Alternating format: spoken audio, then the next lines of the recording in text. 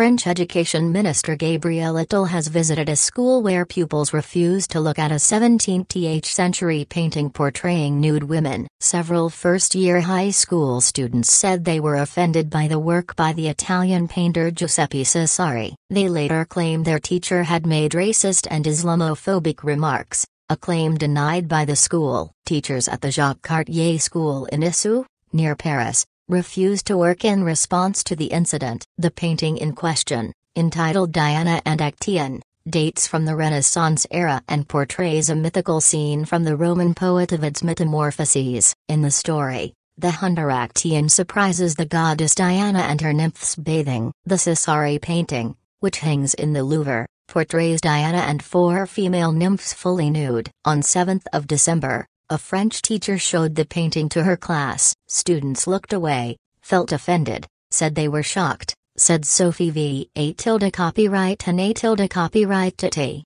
General Secretary of the SNSFSU Teachers Union. The next day, according to French reports, a parent wrote to the head teacher claiming that his son had been prevented from expressing himself in a later class discussion. Tensions have apparently been high at the school since the start of term in September, with officials detailing repeated complaints by parents about coursework and punishments. MSV copyright and A copyright Tate said that the latest incident recalled the brutal killing of Samuel Paty, a history and geography teacher who was murdered 3 years ago after he showed a class caricatures of the Prophet Muhammad. French authorities believe untrue rumors spread about the class contributed to inciting an 18-year-old radicalized Chechen refugee to murder him close to the teacher's school in a Paris suburb.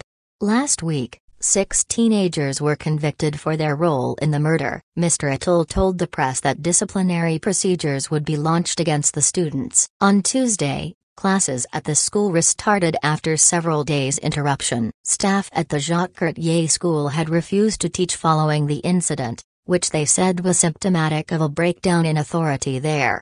Mr. Attal said that the school's teachers had his full support.